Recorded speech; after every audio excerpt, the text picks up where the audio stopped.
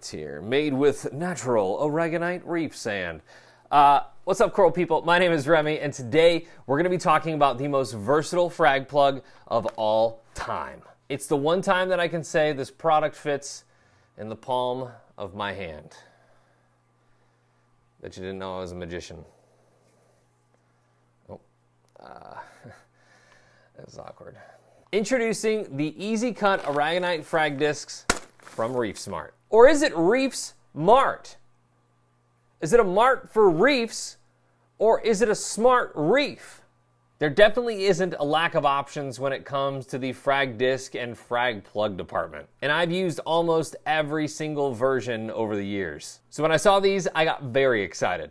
Reefsmart's innovative Easy Cut frag discs make it incredibly easy to propagate and grow out beautiful frags in your aquarium, whether it's in your display or in a dedicated frag system. Like I said, these are versatile. In the bag, you will get 100 aragonite frag discs. Something you may notice right off the bat is that one side is more natural looking and the other side is super smooth. The dual-sided frag discs have a highly textured side that provides for a great growing surface that blends easily with natural rockwork in a display tank and will look more natural as corals encrust over it. They've also got the smooth side for those that prefer a more uniform growing pattern. Another unique feature of these frag discs is that they are pre-cured. So all you have to do before using them is just give them a little rinse with RODI. If you've ever watched any fragging videos on YouTube, you may see the person who is propagating soak their frag plugs maybe overnight, a couple hours, to get all the air bubbles out before using them in their fragging session. This helps prevent bubbles from forming in the glue. But you don't have to do that with these, and I love that. There is no pre-soaking required with these frag discs. These are great for encrusting SPS like monoporas, mat-forming softies like zoanthids and palithoa, as well as individual specimens of LPS or mushrooms. The thin profile of this disc makes them, as the name implies, super easy to cut. They're ideal for growing out mini colonies, which can then be propagated later on. There is a time and a place for a traditional frag plug. I have lots of them.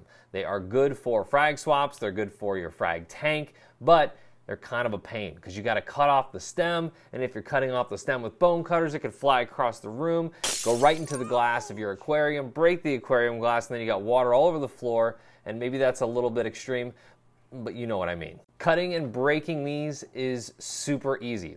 Watch, I can just do it with my hands. Just like that. Now you probably aren't going to do that. You'll probably use bone cutters. Like in this example here, we're cutting around the frag plug to make it a little bit more natural looking. But you can see how easy this is to cut with bone cutters. With a traditional frag plug, you may or may not get the shape you want. With one of these aragonite frag discs from Reefsmart, you're definitely going to get a better, more natural looking shape when you put it into your display tank. Two use case scenarios that you might want to use these in are, number one, when you get new coral from an online vendor or you bring some home from the LFS and you want to take the coral off the plug that it came on and you want to put it on a new plug.